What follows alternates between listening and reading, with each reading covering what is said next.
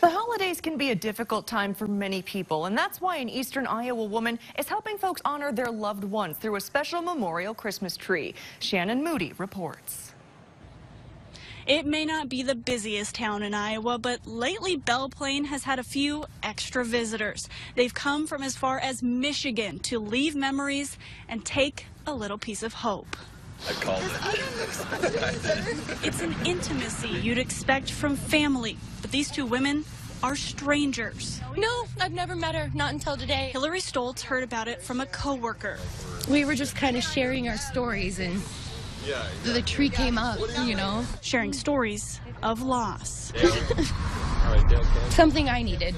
The 30-year-old 4-foot artificial pine was in the basement. And we just kept it over the years. Until Melissa Bartlett needed it. COVID, the political stuff, the division between everybody, I was just depressed. It started with 2 bulbs, one for Bartlett's beloved dog and the sister-in-law lost to COVID in April. She shared her personal memorial on Facebook. Their birth dates and their passing dates of family members that are not here anymore. Not knowing how many others needed it too.